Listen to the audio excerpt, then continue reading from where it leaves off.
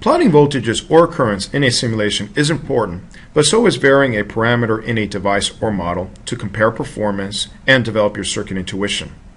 There are two ways to examine a circuit by changing the value of a parameter.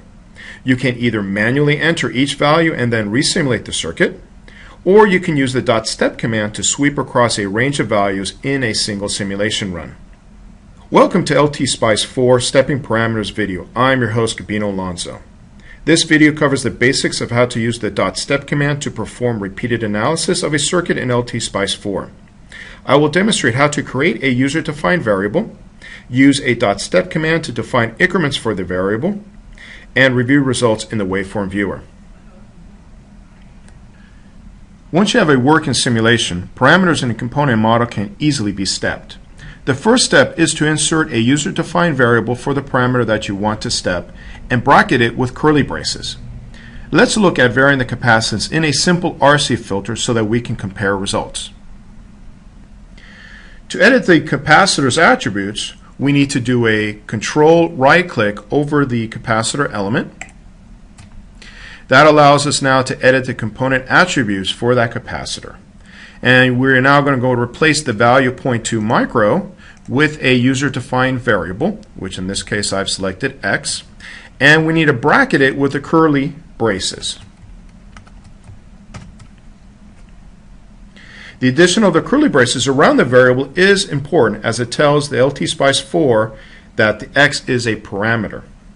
Once you've done editing, you can then click OK to save.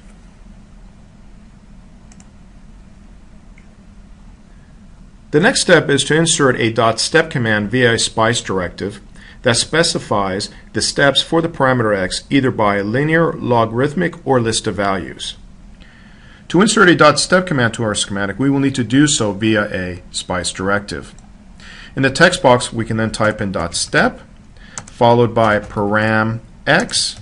Param X basically tells LTspice 4 that X is a user-defined variable. Next, we need to complete the statement by specifying the steps for the parameter that we want. In this case, let's assume we want to go from 0.1 microfarad to 0.3 microfarads, and we want to do so in 0.1 microfarad steps.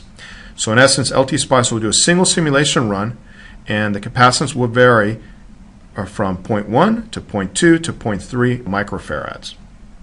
Once you're happy with your .step statement, you can then click OK and place it into your schematic.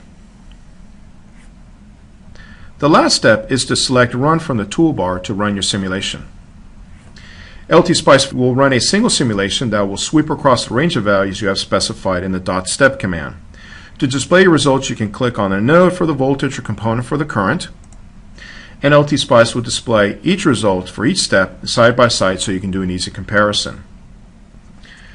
To review details of each trace, you can left-click on the trace label to attach a cursor in the waveform viewer.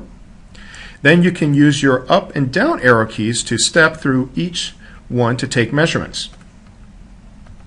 If you're not sure what step value you're looking at, you can position your crosshairs over the cursor, and the cursor number should become visible. And then you can right-click on that, and it will tell you in the information box the particular step information for that run. In this case, this was the 0.1 microfarad run. Alternately, you can also right-click on the waveform viewer and select the steps that you want to view in the waveform viewer, using either Shift or Control option as well.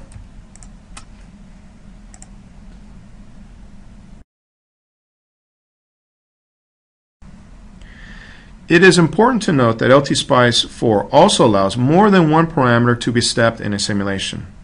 Here's an example where the resistance in R1 is stepped along with the capacitance in C1, and as you can see, LTspice 4 performed each simulation in a single run so that you can easily do a side-by-side comparison. For additional examples of how to step parameters in models, step independent voltage or current sources, or define step increments using a linear, logarithmic, or list of values, please review the LTspice 4 help topics or user guide. For more information on how to use LTspice to improve your circuit intuition or to download LTspice 4 for free, please visit us today at www.linear.com LTspice. Happy simulations.